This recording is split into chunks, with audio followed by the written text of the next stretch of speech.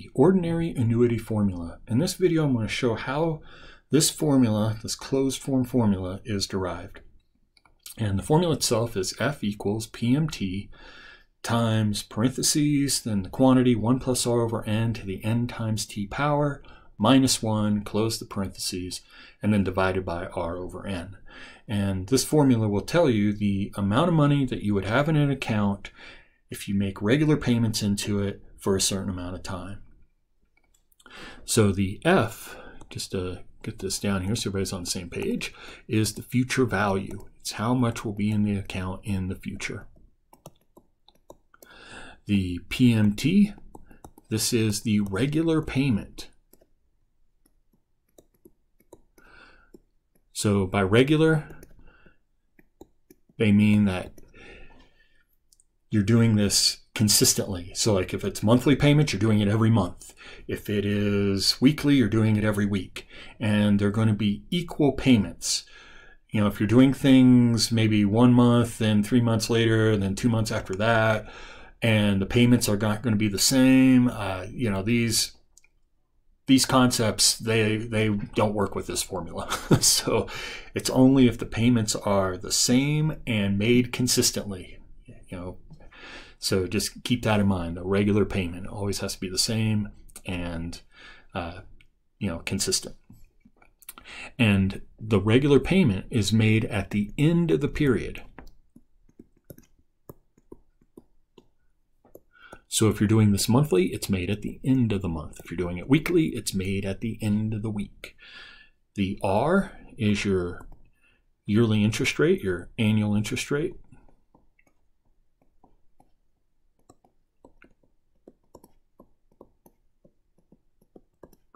This will typically be given as a percent, but you need to convert it to decimal for the formula.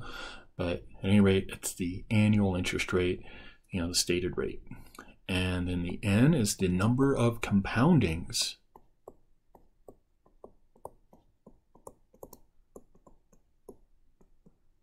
per year.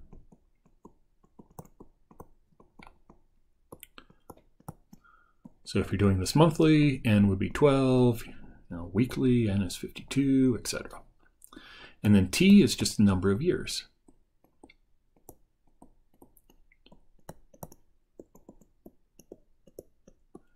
So looking at the formula, the thing I want you to understand before we move forward is you look at this and you see this 1 plus R over N to the NT power. That's basically the compound interest formula. You know, it's in there. So compound interest is a big part of this annuity formula moving forward. And we're going to see that coming back when I start developing the way to get to this formula in this nice closed compact form versus having to do it as a geometric series, which is technically what this is based on. So just keep that in mind. Compound interest is a big part of this formula. And in order to make the math of what I'm about to show you work out nicely, I need to make a couple of substitutions here. Nothing too crazy, but I'm going to let the I equal R over N. And essentially what this is going to do is just let I be the periodic rate. Oops, if I can spell periodic. Always debatable. All right, so that's your periodic rate. And that just means that if they give you a yearly rate, an annual rate, you need to divide it by the number of compoundings in order to get the actual rate per period. So, you know, if you're doing monthly and they tell you it's, you know, 12% a year, you're really only earning 1% a month in compound interest. So, you know, just keep that in mind. And then the X, I'm going to let this equal N times T. And this will be the total compoundings, the total compounding periods.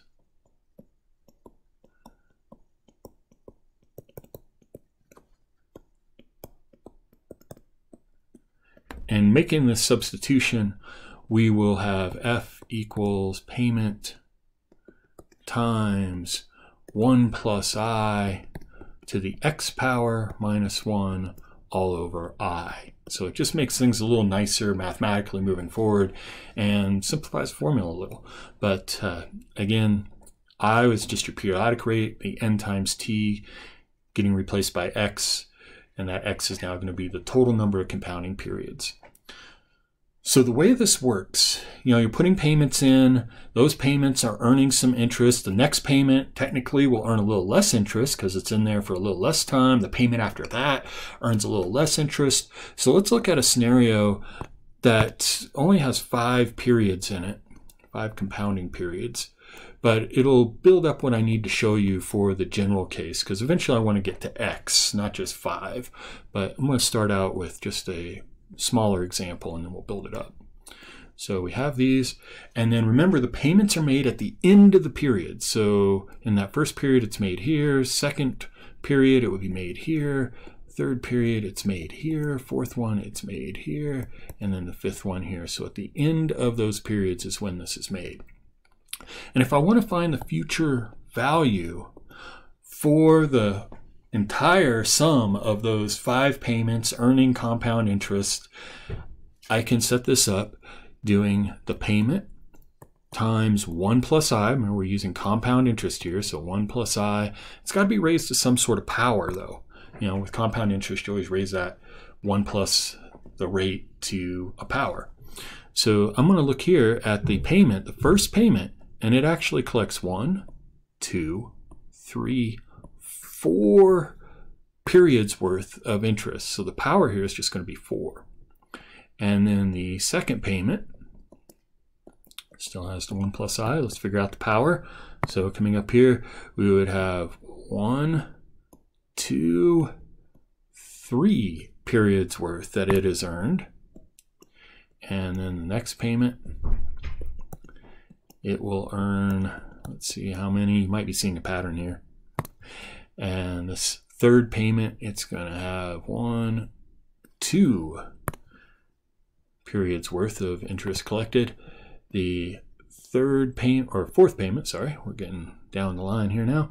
The fourth payment, it's only going to earn 1 period worth of interest. And then last but not least, that fifth payment, since it was made at the end, it hasn't collected anything. It doesn't collect anything. It's just the payment. And if you were to add all these together, you would get the future value. So the reason I did this with the smaller case is to point out one important fact. If we go out to 5 periods, notice that we only have a power of 4 as the highest power for that earliest payment. Key aspect is that it is 1 less than the number of total periods. That's going to be true for no matter what number you plug in, whether it's 10 periods, 100 periods, it's always going to be 1 less. So if we go to the general case, I want to build this up for x, not just 5. We would have the 0 here, the 1 here, the 2 here. I'll go 3, and then we'll skip a bunch and get out to this hypothetical x.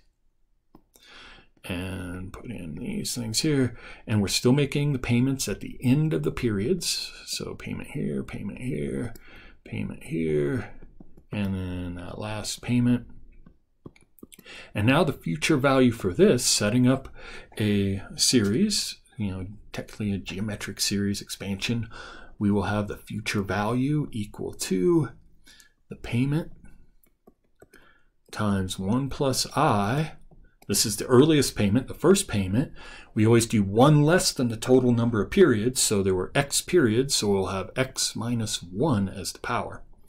And then plus the next payment would be times 1 plus I to the x minus 2 power, 1 less than what we started there. We did decrease. If we look up here at the numbers, 4, 3, 2, 1, and nothing. So we'll decrease here by 1.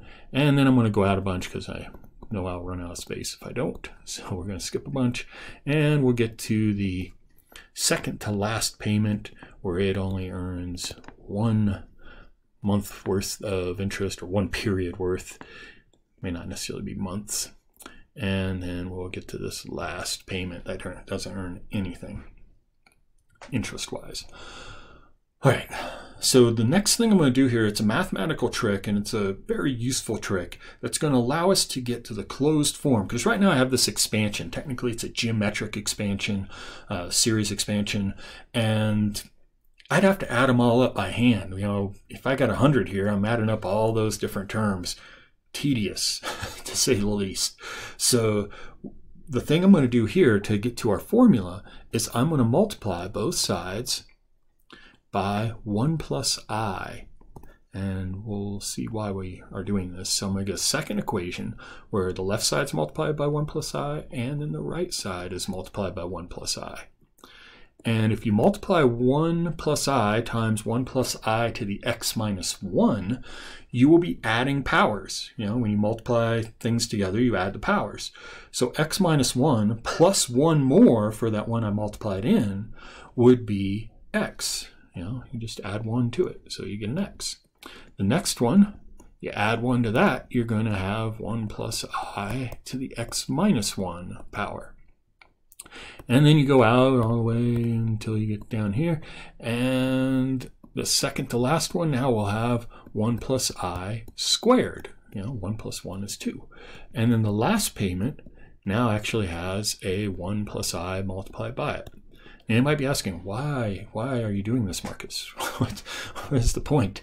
Well, a mathematical fact is that if you have two equations, you can subtract the left sides, subtract the right sides, and you'll get another equation that is true. For example, if 3 equals 3 and 2 equals 2, you do 3 minus 2 on the left, you get 1. You do 3 minus 2 on the right, you get 1. You get 1 equals 1. It's still true. So with this mathematical fact, I'm going to let this be the first equation, this be the second equation, and I'm going to do the second equation minus the first equation and get another equation that is true.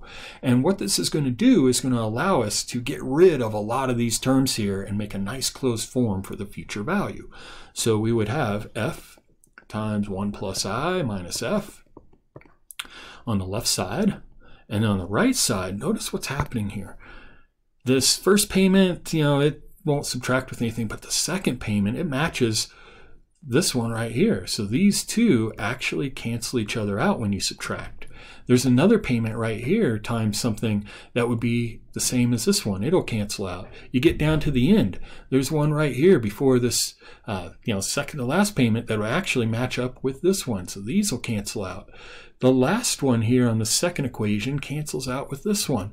So all those terms that are in that series in between, they're just going to be canceling out. And what we're going to be left with from the second equation, there was nothing that would cancel with payment times 1 plus I to the x power. That's still going to be there. And then that payment, that last little payment there in the first equation, technically we subtracted it, so it become a minus payment. And now we're really close. So we've gotten rid of all that expansion stuff, and I can just factor out an f on the left side and get 1 plus I minus 1. On the right side, I can factor out the payment, and I'll get 1 plus I to the x power minus 1. Oh, it's starting to come together now. If you look up a little bit or back up the video, and 1 minus 1 in that left side there in the parentheses adds to 0. So we get f times I. I'm going to divide both sides by I, and we are going to get payment times 1 plus I to the x power minus 1 all over I. And we're basically done. So if I just take the I, replace it with r over n, the x, replace it with n times t, I get the formula for, oops, this should be an r over n now, sorry, the ordinary annuity. And you'll now be able to hopefully understand where this comes from. So again, just replace